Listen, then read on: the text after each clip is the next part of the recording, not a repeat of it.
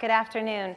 I really appreciate the opportunity to share with you what it is that I work toward, what my passion is, and that's making brain research on autism possible. We have no biological tests for autism. It is a behaviorally defined disorder. We know it's a disorder of the brain, but it's a behaviorally defined disorder in which we have very few biological treatments to offer. My research as a neuroscientist is to understand what is happening at the cellular level, at the molecular level, what role genes are playing, and how it is that the brain is deviating from that of a typical child. This information is necessary for us to understand what is causing the disorder and how we can treat it. So what I'm going to tell you about today is why brain donation. That's right, I said brain donation. Postmortem brain tissue is absolutely essential for us to find effective treatments for autism. It's really heartbreaking when you hear from a parent that their child was just diagnosed with autism. You want to just wrap your arms around them and say, I am so sorry. Autism came to my family in 1999, at which time we were told, we don't really have any medications to offer you, I'm sorry. 14 years later, there still are no medications to offer. But one day, because of brain research, we'll be able to say, you know what? There's a treatment for that. And this is why you need to care. More than 2 million people live in our country alone with autism. It's been called an epidemic, with prevalence rates rapidly rising. In 1985, 1 in every 2,500 children had autism. Now, today, 1 in 88 children. 1 in 88, I mean, that's just horrible.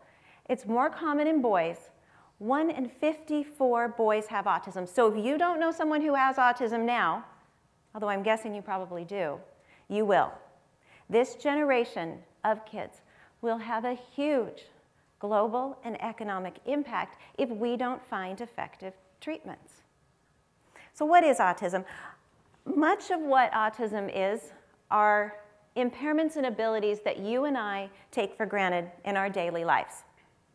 We're able to maneuver and understand our social world. We're able to greet friends, say hello, look them in the eye, shake their hand. These are natural social abilities that are difficult or even lost in people with autism. So clinically speaking, it's really based on 2 core impairments. That is a deficit in social interaction and the presence of restricted or repetitive behaviors. There's also what we call comorbid disorders. Most children have a nonverbal or verbal communication deficit. Intellectual disability is common. We also have, it's common to see sensory issues, anxiety, medical conditions like seizure disorder, gastrointestinal problems. These are all common. But what this shows you is autism is complicated. It is difficult. Yet, as scientists, we envision one day having tailored biological treatments. So how are we going to get there? Autism research has taken many paths. We have a fairly good grasp of what's happening at the behavioral level. We have our clinical definition. Remember, though, behavior is a result of what has happened in the brain or is currently happening. So we need to go deeper to understand the biological basis in order to get to those effective treatments. We've made great strides in the last 10 years with using techniques like magnetic resonance imaging, MRI. We can use it as a guide of when and where to look in the brain for clues about what might be happening at the broader level. But now we need to move to the cellular level, to the molecular level, understand what role genes are playing in order to get to that biological basis. All of the rest of this research requires brain tissue to study. So to give you an example, if you were to measure brain size on MRI, and you were to chart how the brain is growing, we compare it to typical development, and then we look at a child with autism. What we find, it turns out, is that in most kids with autism, the brain is growing too large too quickly.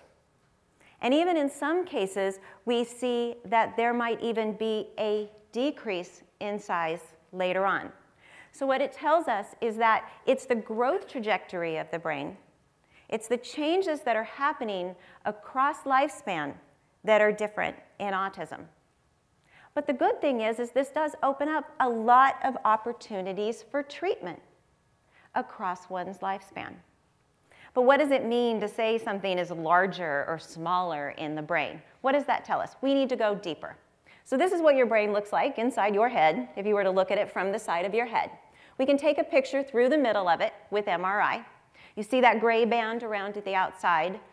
Those are full of neurons, 100 billion neurons in the brain of that area that we call gray matter.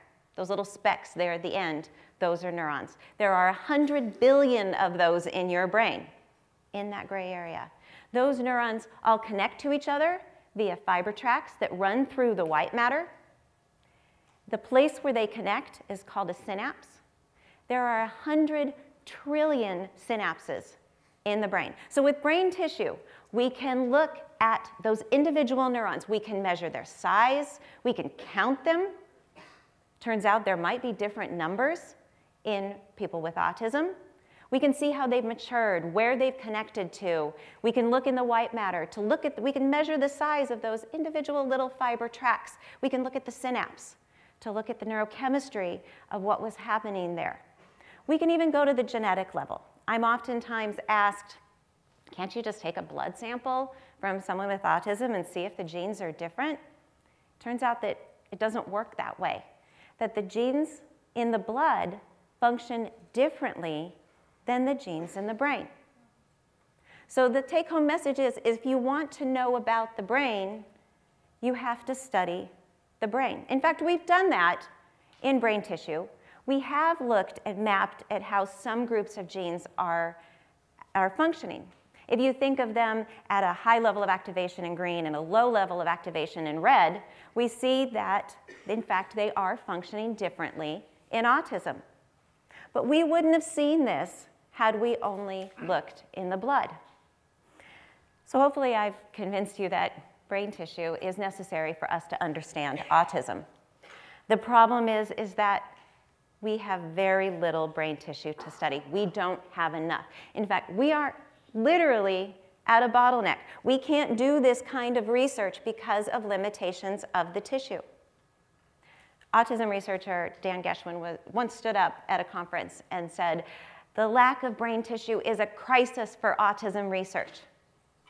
And in terms of understanding the neuropathology of autism and the molecular events that occur in autism, that is actually true.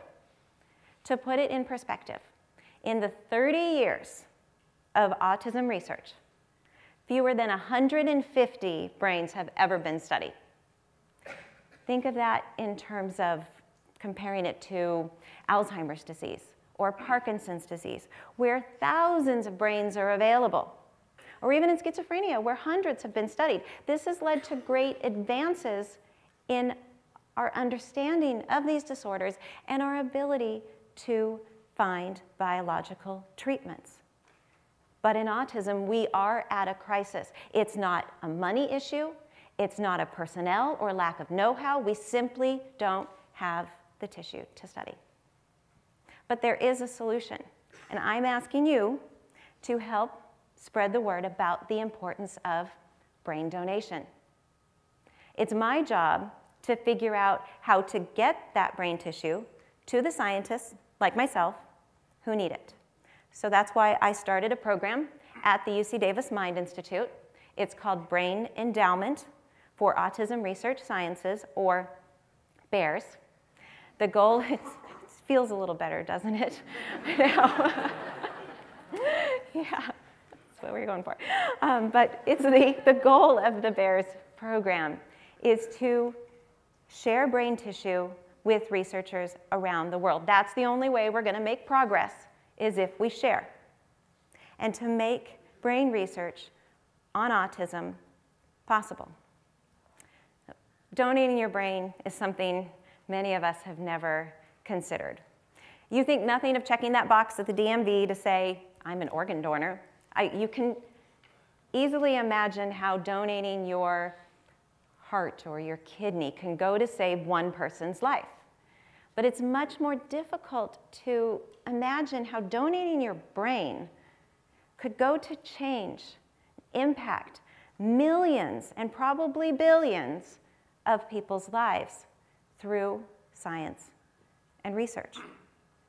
You're probably asking, will my brain help? And the answer is yes, your brain and your brain will help. That's because you can't look at a brain and say, oh, that person had autism during life. You have to have a typically developing brain to compare it to. So yes, your brain will help. It's a difficult discussion to have. When I talk to people about it, the blank look they get on their face when they ask me, what do you do? I say, I do brain donation for autism research. It's a really difficult topic to discuss. I came into this thinking, oh my God, I have got to convince families that have just lost a loved one to donate their child's brain. I can't imagine anything worse. We don't want to think about it. I have 2 little girls. I don't want to think about that. Yet I can tell you, I have never once had to do that. Every time I have been told, thank you. You helped us through our grief, knowing that our child will make a difference in this world. I want to leave you with the words of a mom from our first donor. His name was Grayson. He passed away from a seizure when he was 16. He had autism. And during her time of grief, she thought, what could we do? What could we do to make a difference so that other parents and children don't have to struggle? This is what she said. Grayson was a happy, joyful boy. Unfortunately, Grayson passed away from a seizure that he was never able to regain consciousness. Going through the process of donation, and it really brought us to a point where we knew that even though in our tragedy, Grayson lives on, and his ability to be a pioneer perhaps, with our contribution, we're making a difference. So you can see the video in its entirety on our website, but please help us spread the word about the importance of brain donation, become a brain donor, and help us change the course of autism research. Thank you.